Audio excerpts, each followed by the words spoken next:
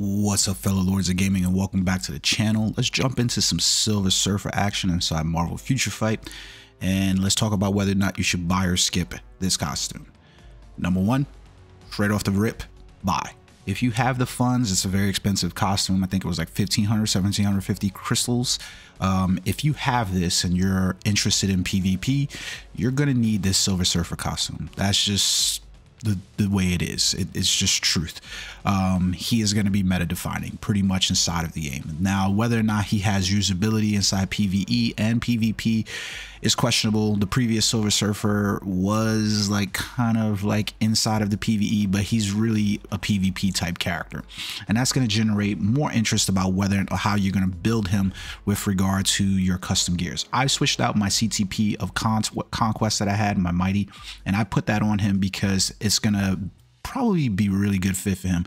You could also use some other CTPs, specifically CTP of Authority, because I think that one also, do I have a CTP of Authority? The CTP of CTP of Authority, because this one you could also go with like the Mighty or the Brilliant version, and its options will also help damage reduction and stuff like that for Surfer. If you're gonna play him in, you know, PvE and try to get that, I think a CTP of Rage is probably going to be more beneficial than anything, just based on the fact that, like, I think his 6 animation probably plays out a little wonky and weird. Could you go with like the CTP of Refinement or something like that? I wouldn't go with this. Like, you know, like you could go with the CTP, like I wouldn't do it. Like the egg, yeah, I wouldn't do it. It's just not my jam. I would probably say, like, if you're going to be playing and you're trying to get in a high tier PvP, that you want a Mighty CTP of Authority, or a Mighty Brilliant CTP of Authority, or a Mighty CTP Brilliant or whatever of Conquest to basically snap on a character. You could also put Regeneration on the character, so that way, you know, you help put him up. I think that was a popular option back in the day, but I don't know that, you know, like CTP of Regeneration is kind of fallen out of a little bit of luck there. So Mighty CTP of Conquest is what I'm going with, specifically because you can see damage has the wall ability, decreases damage received by 70%, reduced damage decreased by 3% with each hit taken, with a minimum damage decrease of 50%. So I kind of like that. You know, this is when he's below 50%. He also gets the recovery effect on there, and the 15% increase of his max HP, along with the increase for his all basic attack and defenses. So now let's take a look at the details inside of here. You can see that even with his kit the way it is currently, I didn't have to do very much to exceed stats on Surfer as a veteran player with a good card, you know, comic cards and everything else like that. Gear, I do have some CTP, some Odin's Blessings on him. I think what, 7 or so on here. I might just equip him with more. I haven't gone through the full amplification. I want to wait until I get him to tier 4 for that. All skills maxed out currently. His type is also not maxed out, just rank 4. I mean, I am going to max that out at 8. And then a Power of Angry Hulk set up on him. No artifact. Good thing is that his artifact that is there isn't necessarily needed. Like, you could get away without having Silver Surfer's artifact, which is really good because it's, you know, it doesn't define his kits. It's going to be helpful. Obviously, like the additional 20% increase there is going to be helpful in terms of damage output overall, but it doesn't make or break the kit. So that's what I'm trying to say. Like, that is the good thing about the release of a lot of these artifacts inside the Annihilators update, because I'm not a fan of the And then the uniform. Surfer is going to be an expensive uniform. Let's just be perfectly honest. For any new player who's looking to get Surfer in the game, he's going to be expensive, and I'm going to show you why. So Thor Love and Thunder, good uniform there. Still Thor's best uniform. Captain America, back to basics, his best uniform. Electro, No Way Home. This is where it starts, right? So Electro, No Way Home, it's a good uniform. It's Electro's best uniform. However, the problem is when you look at upgrading the uniform, this is going to cost you 30 biometric daily subscription, or a way for you to basically max that out if you want the full stats and bonuses of that uniform option. And it just continues from there, because when we get into the next one, it's going to be Riri Williams. A good uniform for Riri Williams. Definitely makes her a really good support character in the game, but we get into the problem again, where it's going to cost you 30 biometrics daily in order to basically level her up. So you're looking between just those two uniforms and the uniform purchases to basically get them to their mythic form. You're probably looking at maybe 20-30 bucks basically to get those uniforms maxed out, unless you purchase, you know, a mega uniform upgrade ticket. So along with the 1,500-1,750 crystals for Silver Surfer, you're also doing this. You know, you might wonder why I purchased Riri Williams's uniform. It's because it without leveling her up, but I didn't need her to be leveled up. I just needed the effects of her uniform, and I needed the effects of her, you know, skills and passives basically to play as a support type support character. So next up, let's take a look, continue along. So, but between these alone, you're probably looking at about $20-$30 onto the additional $1,750 that you're there. And then we get Adam Warlock's Marvel Studios Guardians of the Galaxy. Now, he is without a doubt, you know, PvP meta inside the game. You always see him in the pool, in the Otherworld battle, even timeline battle, and there's a reason for that.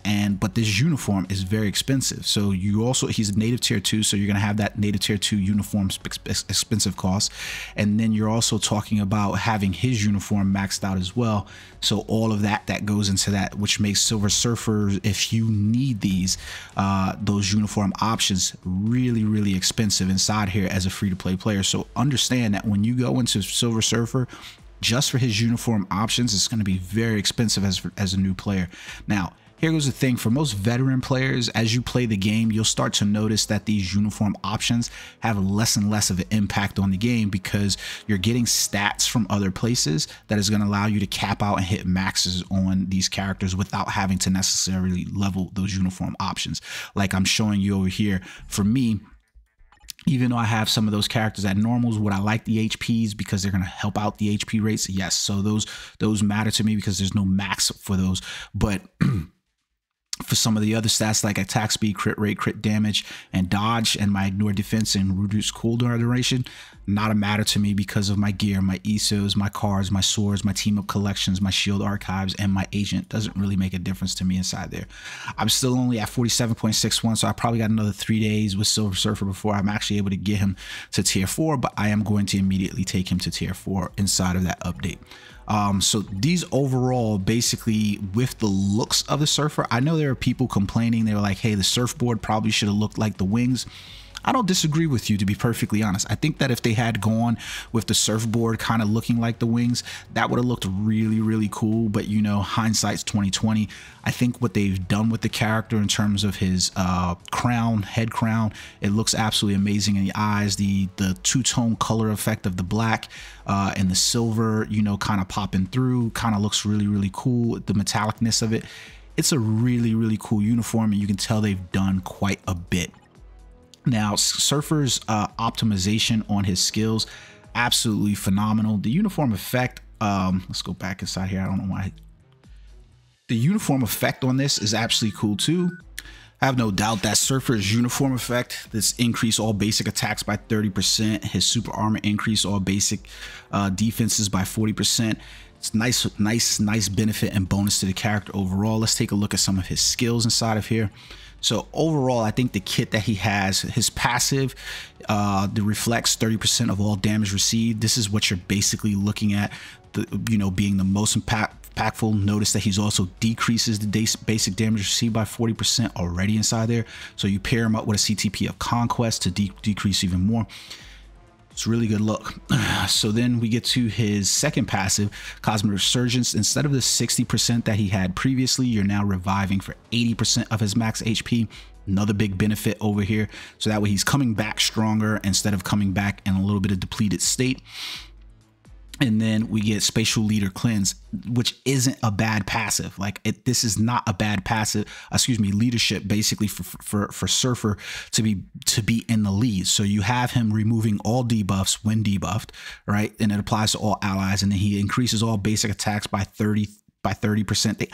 I really hate that they do this. Why do they couldn't just make basic attack? I know they have characters that do basic attack and defense. Just do basic attack, basic defense, so that way it's just 30%, and then all speed by 1% inside it. So it's a nice little pseudo frenzy buff, because you know it's not like a crit rate is sitting inside there, or crit damage or anything, but nice frenzy buff on the skill.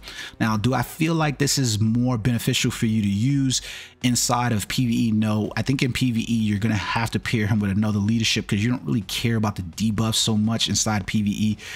Not in my opinion. Not if you're able to understand the boss battles and things like that. There's not a real point where you need to cleanse debuffs off your character too much inside PvP. In PvE, this is really a PvP type leadership, and to be perfectly honest, I still don't find it beneficial in PvP. So I'll explain that to you in a second, right? So some of the possible pairings and team ups that I've seen, like, I don't necessarily agree, but I'm not a PvP player, so I'm not going to really say yay, nay to these, because I don't really jump into PvP. But for instance, Venom, Agent Venom is going to be a real big benefit to Silver Surfer in terms of boosting him up, right? So you basically get Agent Venom, and then his uniform effect has decreased chain hit damage by 35% and increased chain hit damage by 20% when attacking. So this is going to apply to all symbiote allies. So since a Silver Surfer has both the symbiote and Annihilator's tag, this benefits him. And this is going to look really, really spicy to some people to basically put him in there, especially like if you are going to play him inside PvE. I think this is a beneficial support to put to Silver Surfer. I still think Ronin in PvE is probably the better of the leadership traits inside of the in the game to basically pair him up with. In PvP, the problem that I have with PvP is PvP has completely changed over the past couple of years, where we used to set up, you know, around a character. So let's go to timeline battle real quickly. So if you were going inside timeline battle, the nature of PvP has changed, right? So like if I was to go inside here and I was to like look at what's going on in Vibranium, you'll notice that most of the teams in here, they don't really stand. It's like not a real place where you can put like a surfer and he's your main DPS, and then you put a support type character. Most of the players are building around like, I've got to have like multiple tier 4s in there. So I'm putting like, you know, the normal run, even in Challenger League and stuff like that, is going to be prior, you know, Wolverine, and then you're going to probably have like Adam Warlock or Jean Grey inside of there, depending on the flesh of the week. I don't really see that as like changing in any way, shape, or form.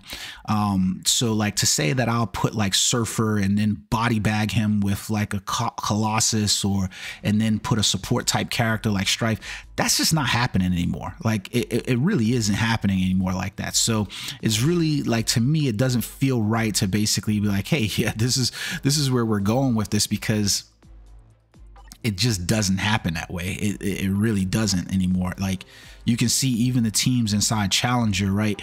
It's not happening that way. Like there are multiple tier 4 type characters that don't really lend necessarily support between the three. I'm just trying to have a body that's in the mix there that can basically, like, you know, if one character goes down, the next character could probably support. It's a strength of character basically, like through attrition inside of PvP. So to like, it's disingenuous in my opinion to basically be like, well, I'm going to put Surfer as my main and I'm going to have some type of support for him. So that way, like, hey, you know,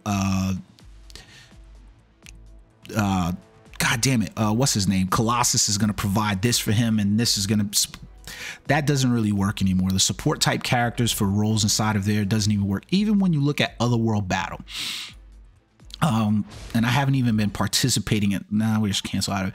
I haven't really been participating in Otherworld Battle, right? So even when you look at Otherworld Battle, you're going to see teams inside of here where it's basically like bodies through attrition. I'm just putting in the top tier T4s that I could put in here. Like, hey, you know, this week, because there's so many villains inside the mix, it's worth it for me to put Ghost Rider in there because he might take one or two bodies with him. You know, Hela is still got the revive support inside her, so she's going to be really good. Surfer and Madeline and Jean Grey and so forth like that, depending on the debuff list, is going to be where it at. So it's really hard to suggest that you're going to be doing anything different with those characters in here. So I just don't see it, right? So that's just me. Now, what you're more than likely going to be interested in too, for most players, I think still, like, Marvel Future Fight is not a PvP game. I know they're doing more to kind of bolster the PvP in here, and I'm not mad at them for it because it does bring in more eyes when you have PvP. People tend to like PvP. It's just what it is. That's the truth of the matter. So let's take a look at Surfer's skills in action, because I think that's where he it really shows on a uniform that they've put in a lot of thought with the character. It's weird because some of the skills haven't necessarily changed from where he was at previously in his Black Rider uniform. They've just changed in terms of the, like, villainousness in terms of what they say. So let's take a look at his one skill. One skill alone, like, to me, that would have been a 2 or 3 skill basically on any other character. But, you know, with Surfer over here, really nice movement speed with the symbiote trail behind him. 2 skill. I wish that this skill had a little bit more oomph impact. Like, what I mean by that is, let me turn this combat setting off, is that when you activate the 2 skill, he basically turns the little, like, symbiote ball and then he, like, hammers it down, but there's, like, absolutely no impact. And I mean, there's like no impact in the sound when he basically does that. So, like, I have the sound effects and stuff like that going, but there's just no impact in this audio right here when he slams down. Like, this is one of the parts where I feel like Marvel Future Fight does miss out on, is that you hear like a lot of his bang, bat, pow kind of sounds going in the background, but there's no audio to like some of like the movements. There's no audio. So, like, you know, I want to hear Surfer surfboard moving, you know, there's no impact sound to when he slams that ball down at all, and you just hear pew, pew, pew. So it's like, yeah, I wish there was some audio to that sound. His third skill, there's not a lot happening on this one until you put on the AI, so that way he can actually do the counter attack, and then he gets 3 skill hits, right? Like, look at that. That is cool. So, like, this is really, really, really cool. If you can get used to timing that appropriately inside some and boss battles and stuff like that, I'm imagining you're gonna be able to do some really good damage on that one. So it's a really nice counter attack on there with a lot of flexibility. His 4th skill looks absolutely amazing to me. He basically summons a black hole which draws in all the enemies, and then he uses his surfboard as a blade, which is probably the reason why we got, like, instead of having these wings, we get the surfboard look right there. But it's absolutely amazing looking. Cool looking skill. So then his 5th skill reminds me a lot of Venom's Dino skill, where essentially he's summoning a lot of symbiotes out of the ground, and they're basically attacking you. Now, overall, I don't think the skill looks bad at all. It's just like, I don't get a lot of time to see some of these symbiotes hopping out. Like, that's what my chief complaint is. Nothing really changes on his 6th skill. It's still the 6th skill that I remember. Remember that you have to wait till that ball goes into the sky in order to cancel. It just is what it is. And then he has T4 skill in here, which just basically is a attack boost inside of the game. I like the effect of the T4 that it puts on him. It's very short-lived though, unfortunately. So let's take a look at his practice combos in here. Still, Surfer's playing out pretty much the same exact way that he was playing out before. So we've got a 3, a 4, and then a 5 cancel. Simple. Remember, the 3 is his bread and butter. So, like, if I can turn on the AI, I don't think the AI will work here. Okay, well, okay, cool. So we can go 3, 4, and then 5 into the skill right there. So, like I said, you get good at timing that. You get some extra damage, I think, off of those hits. And then we've got his other skill, which is the 6, 3, 4, 5. Now, this is a little bit weird because I don't remember going 6, 3, 4, 5 for his other skill, but we're going 6. It's got, excuse me, I messed that up. We've got the delay inside of there, remember, because it's the 6, it goes up in the sky, you wait for it to basically hit and explode, and then you go 3, 4, and then 5. That's the rotation that they have. But if I remember correctly, we were just going 3, 4, 5, 3, 4, 5, 6 before. It's been a while since I've played Surfer inside of PvE. So I have to see what that is, right? But I think the preferential is going to be the 3, the 4, the 5, and then hit the 6 at the end, so that way you can just let that skill play out and do its thing. You know, give or take, whatever. You can also play with the rotation in here to basically open up the skill and basically go with, like, hey, that's a lot of hits, see what I'm saying? So I could basically go with this in here where I'm going to go 1, 2, 3, 4, and then the 5 skill inside of here, and then into 6. Or maybe 2-1. Yeah, 2-1. So that way I can open it up. Yeah, so 2-1 I think is probably the better rotation inside of there for all of it. But either way, it's some meaty damage against the character inside of there. And then basically when his is open, you know, you get the increase of attack inside of here. So let's take a look at what the seconds is on that one. I know it's gonna fail. You don't want to show me what the skill is. But so they've got 7, 6, 3, 5, 4. I think it's gonna probably be a little bit different inside of that rotation with the tier 4. I haven't quite figured out the tier 4, but if you look at his skill for his tier 4, you notice that it's just basically an increase all basic attack for 7 seconds, and then he has a recovery of 10% HP for 7 seconds on that one. So I think like if you still go like 7, 2, 1, 3, 4, 5, like you're probably just as good inside of there. Like it just is what it is. But so overall, that's his rotation. Now let's take a look at him real quick inside some world boss content. Where are we at? Where are we at with world boss content? I think I completed all, so we can definitely go and train. I don't want to show Mephisto necessarily because Mephisto is definitely going to be an easier boss basically to do. But let's do Gore on stage 2 with Surfer. So this is going to be the team that I'm going to run for the time being. I need to level up Agent Venom to tier 3, but I don't want to really. What I really want is Phyla-Vell for the thematic of the Annihilators. But what I'll probably do is at some point when I get Agent Venom up, I'll use him as a go-between between him and I want to call it Clementif, whatever the fuck the name chick is, Mantis inside of here. But I'll switch that out at some point to Agent Venom, and then at some point when they finally get around to Phyla-Vell, I'll replace them so that way I have a more thematic. I still think that Ronan is probably the better leadership overall for the character in general. We're just going to leave this over here like it is. I was really hoping that Ronan's ally support skill that he was going to come in with was going to be his 3rd skill, but nevertheless, it's not there. Still the 4th skill, not bad skill for him to basically join the team in with. So let's take a look at Surfer. So we're going to switch out to Surfer over here. Boom, 3, 4, 5. Not the damage I was hoping for, to be honest with you. Move, Surfer, move. Hit that 6. Not the damage I was hoping for. Which is the problem, right? Because he's recovering quite a bit, but I was hoping to see more damage basically happening here. Where's my man Noel at? Oh, he canceled that shit. It was like, no, bro.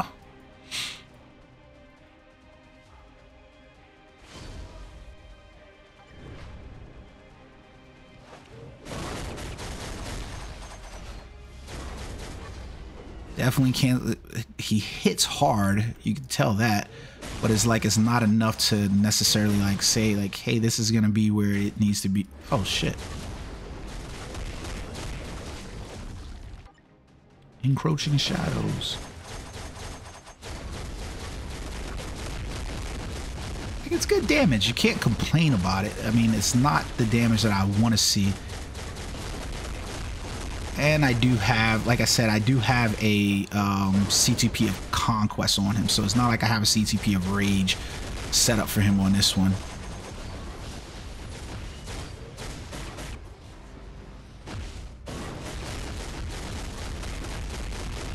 I probably should have saved that.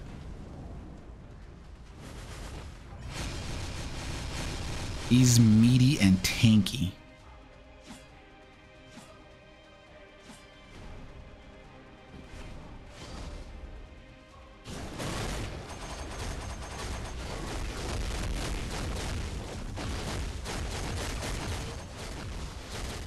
Meaty and tanky Surfer.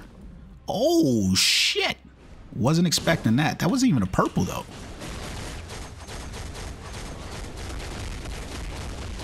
So you can see what I mean. You're gonna, if you're gonna want to play him in PvE, you're probably going to want to have to like run something with the character where he's basically going to benefit from the like the CTP like of excuse me, of rage overall inside there. CTP of rage is still king. That's just the matter of fact truth.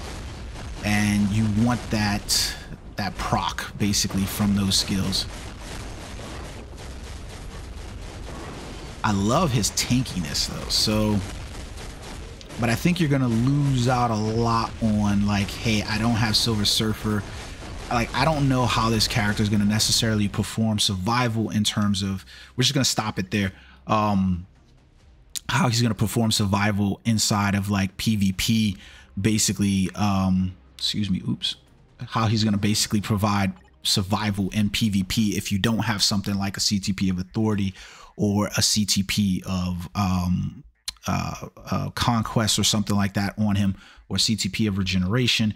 He might not perform as well. So you basically are giving up something for something, and he's probably not going to be the top tier universal character basically to compete against. So when we look at Silver Surfer here, let's take a look at this, his elements. So we're basically looking at universal supervillains in the male genre, and this is basically who we have. So you're looking for him to perform better than I think he's probably going to perform better than some of these, but you're looking for him to perform better than Loki, Black Bolt. I thought the list was going to be a lot longer than this. He's going to perform better than probably 90% of this player, of this universal male villain player base inside of here. I don't know that he's going to play better than, like, you know, these two necessarily, and maybe not even him, but we do have the potentiality for, you know, updates for 1, 2, 3, 4 characters that I see could be more powerful in terms than what they would come back to represent. I don't see them coming back around to these characters for some time. Molecule Mutant was just trash, man. He still pisses me off. But this is the comparative list that you're basically looking at him comparing to when he gets to tier 4. And I can see why they basically introduced him as a main PvP player, because you have 3 PvE characters basically in here. But that brings me to a point of, I'd probably still use, like in timeline battle, if I was going to try to mainline Surfer as who I wanted to be my main DPS, I would probably still body up with, you know, Thanos as the lead, and then Surfer as the default inside of here in terms of like his second DPS type character, and then maybe put something like Colossus inside of there if that's what you're going to main, because then at least I get the big beefy body of Thanos to basically do what he's going to do, and then Surfer can basically pair up on that one, and then maybe you just throw in like Wolverine or, you know, Jean Grey or Adam Warlock or somebody to that likes, or if you even feel it like Colossus in there. I just don't see the benefit of that, but I would probably throw in Thanos as a lead, Surfer as the secondary, and then something like that to basically play into. So it'd be a little bit more beneficial in terms of looking like this, and I can benefit from Thanos's leadership inside of here, which basically has to all supervillain allies. He provides that debuff, and he provides that that frenzy buff as well. I don't believe he provides anything else though. Yeah, because the rest just applies to himself. But yeah, let me know what you guys think though. I'm really excited about Silver Surfer, building around him, so I'm going to show you guys some more in the days to come. I just need to hit that T4, that second potential realization, so that way I can build him out, and then I'll provide you another video. Until next time, guys, hit that like and subscribe button. Peace.